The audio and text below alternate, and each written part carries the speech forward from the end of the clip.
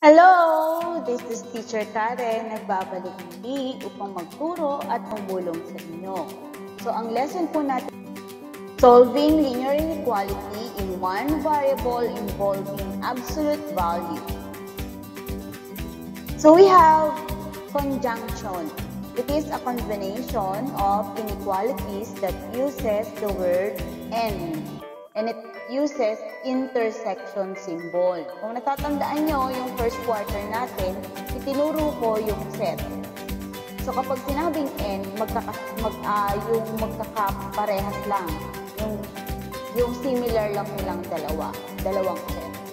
Okay, so that is intersection. So ang symbol po niya is yung parang pabaliktad na u for the solution set. So explain ko yan mamaya, isa-isa. And then, ito yung example for conjunction. Kung makikita nyo sa graph, sila yung magkasama. Nagtagpo sila dun sa gitna. So, yung similar yung kanilang set. So, si x minus, the absolute value of x minus 3 is less than 5, then x minus 3 is less than or equal to 5. So, ito na po yung naging sagot niya. So, negative 2, and then 8. Pero nagtagpo yung sets nila sa gitna. So, that is conjunction, intersection, or tinatawag na n. Okay? Okay, another example for conjunction, o yung tinatawag na intersection. So, for example, isa-isay natin x is greater than 96, meaning mas mataas sa 96 yung solution set. So, yung bilog, tinapat lang kay 96. Open siya kasi hindi na makasali si 96. Ang kailangan is yung mataas na 96. And then, yung sa baba naman, x is less than 99. So, mula kay 99 pababa, ito naman ay pataas kasi greater than, ito ay less than. Or, pwede rin naman siyang ganito, marking as parentheses, meaning that is open. So, mula dito, kung hindi bilog, itong parentheses, and then yung arrow, ganun din. And then, ganun din yung kanyang sa kabila, which is open din, so parentheses, that going to the left naman siya. Ngayon, ito naman yung pinagsama siya. X is pinagbaliktad siya. Itong greater than, magiging less than dito. Pero, actually, greater than siya, nakabaliktad lang. So, and then, ito yung less than. So, pag pinagsama mo siya, papunta doon, tsaka papunta dito, magtatagpo ngayon sila sa gitna.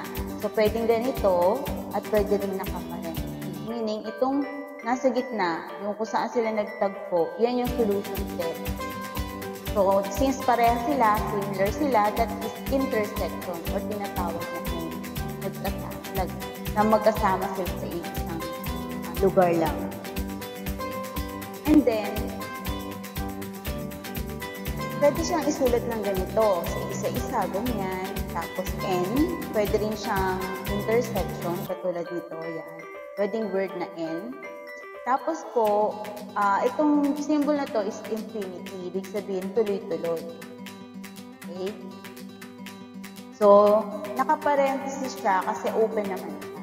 Okay? That is conjunction. Yan yung sample, isang sample ng conjunction. Kung may conjunction, meron din tinatawag na disjunction. It is a combination of inequalities that uses the word or. Kung kanina n, this is or. Kabaliktaran niya, it uses union o yung u. Para siyang u for the solution set. Union means yung magkakasama yung kanilang mga solution set. Pero hindi sila magkakapareha. Okay? So, ibig sabihin magkaiba sila ng daan. So, that is disjunction. Pero magkakasama yung kanilang solution set. So, ito po yung example niya. Ayan. So, kung open siya, ganito ang itsura niya. May simple na union. Nakaparenthesis. Infinity po to. Tuloy-tuloy. Sabihin dire-diretso. Ayan. Tapos po, dito ay naka-close. Kaya ang symbol niya is ganito. Yung parang pa-square na bracket. Hindi siya parenthesis. Okay? Another example, yung ganito ang itsura. Yan. So, x is less than 2. Yan po. So, pwedeng parenthesis siya papuntang kaliwa kasi less than. And then, ito, close siya. Dito open, ito close kasi equal. May equal siya. Meaning, kasama si 4. Dito hindi kasama si 2. Yung mas maliit lang kay 2. Pero dito, may equal. Greater than or equal to 4. So, kasali si 4 papuntang pataas. So, that is greater than. So, kapag pinagsama natin sila sa isang graph, isang open, isang close. So, pwede siyang parenthesis and then yung bracket na pa-square. So, that is disjunction. Magkahiwalay sila. Hindi sila nagtagpo. So, magkaiba sila ng way. Hindi sila nasa isang lugar. Okay, so pwede siyang isulat ng ganito, yung may word na or pwede rin siyang isulat ng may symbol na union. That is, meaning that is or disjunction. Okay? So, dito, parehas parenthesis kasi open siya, pero this time, ay meron siyang naka-bracket siya ng square bracket. O, tapos,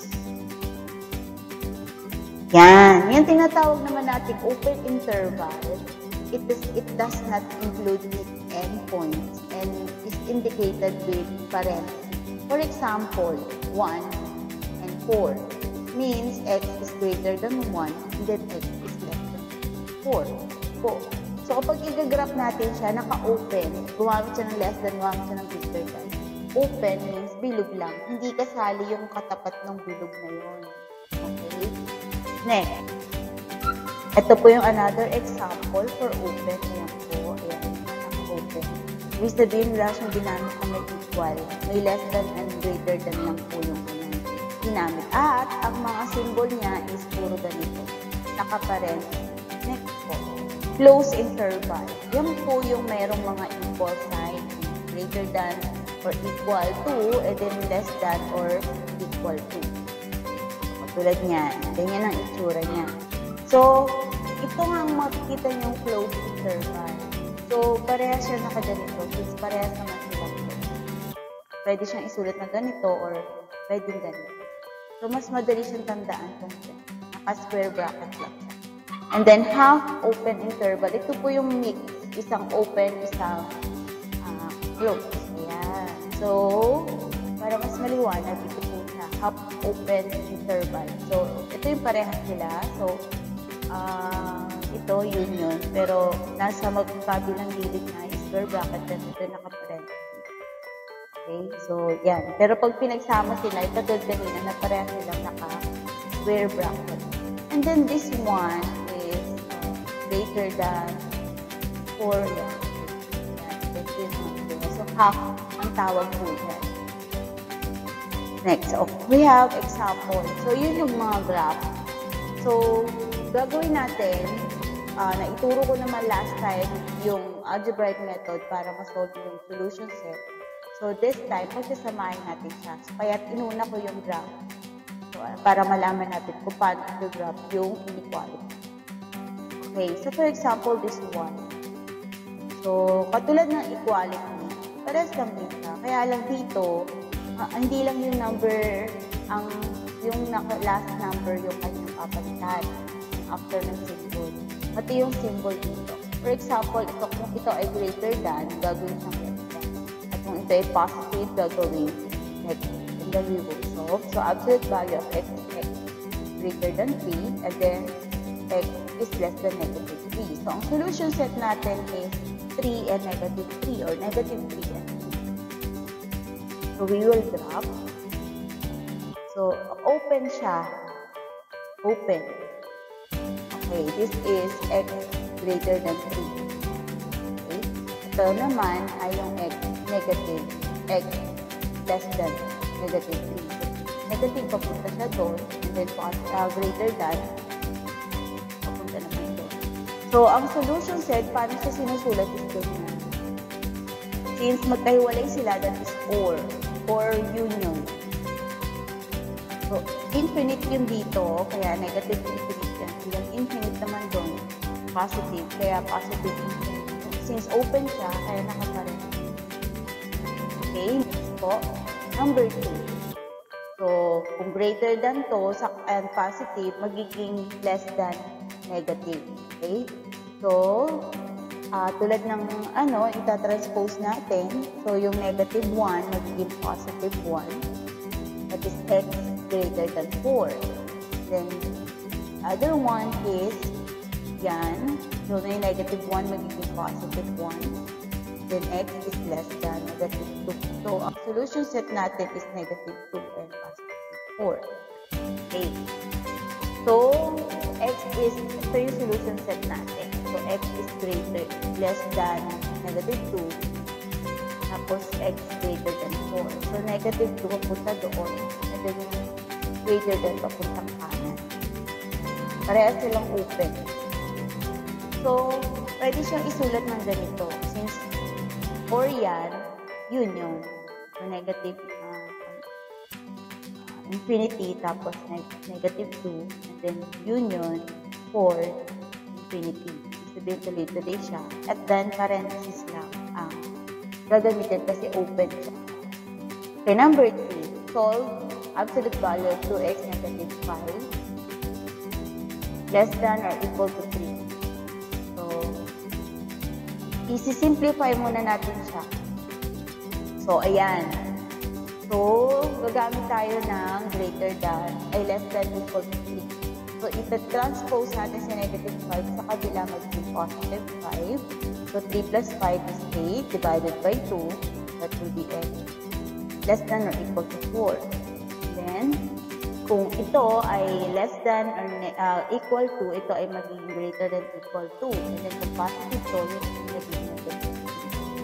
Okay, so this time, ita-transpose natin sa negative 5 into positive 5. Basta tumatawid siya ng symbol, nag-i-evolve. So, negative 2x and then negative 3 plus 5 is positive 2. So, divide natin by 2. X is greater than or equal to 1. Kasi 2 divided by 2 is 1. 2 divided by 2 is 2. So, ito po ay i-divide and then i-divide 2. Okay, how do we graph? So, x is less than or equal, 4, less than or equal to 4. Okay? Yan. So, less than sa 4. So, ibig sabihin, tuloy-tuloy sa opposite doon.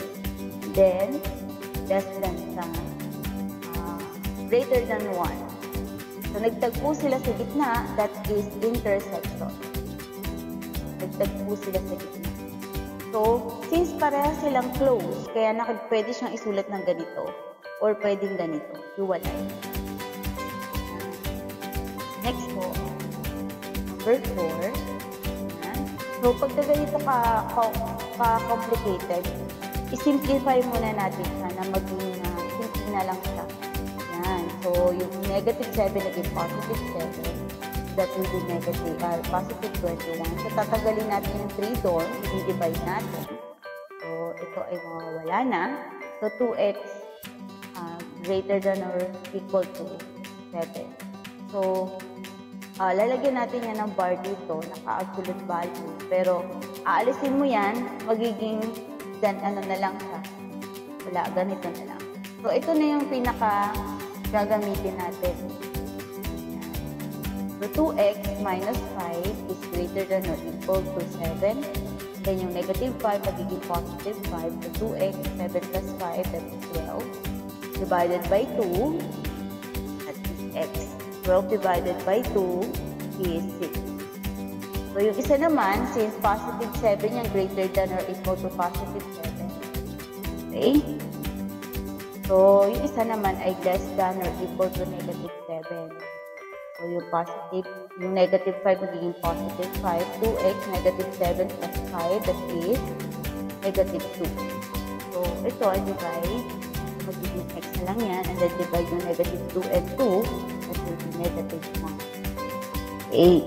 So, paano natin siya i-graph? So, ito siya. X is less than to negative 1. So, papunta doon. And then x is greater than positive 1. So, ibig sabihin that is or, union. So, ganyan ang magiging para sila close. Okay. So, exercise. So, i-graph natin siya papunta doon. And then yung isa, negative 3, papunta doon. So, nagtagpo sila sa gitna. So, that is intersection. Kaya yung symbol ko dyan is intersection. Next. So, less than negative 2 and then greater than 4. So, that is union. So, half interval siya kasi isang close at isang open. So, thank you and God bless. See you again next time. See you again in my next video. Hope na nakatulong